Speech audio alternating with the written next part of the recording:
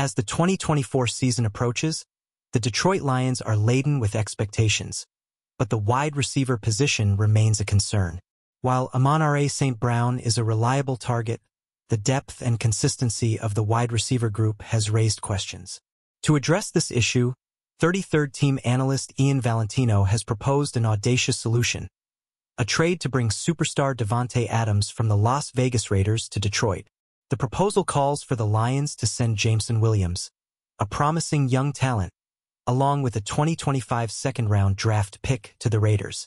Davante Adams, widely regarded as one of the best wide receivers in the NFL, could transform the Lions' offense by providing the consistency and playmaking the team needs to reach an elite level.